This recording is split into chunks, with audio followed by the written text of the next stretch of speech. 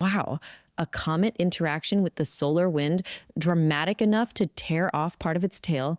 Who captured this stunning event? Astrophotographer Brendan Gilmore snapped these images. Comet Lemon has been brightening with hope it could become a naked eye comet this October, nearing perihelion on November 8th. A naked eye comet is always a treat. What did Gilmore's images reveal about the comet's appearance?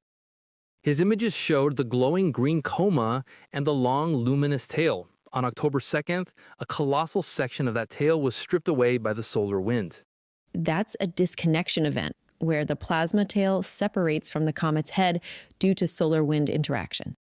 Exactly, it's a powerful demonstration of the solar wind's force.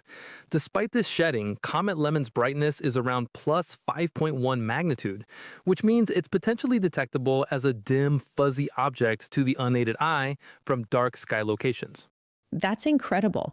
It highlights the dynamic environment of our solar system. I hope some of our listeners get a chance to see it.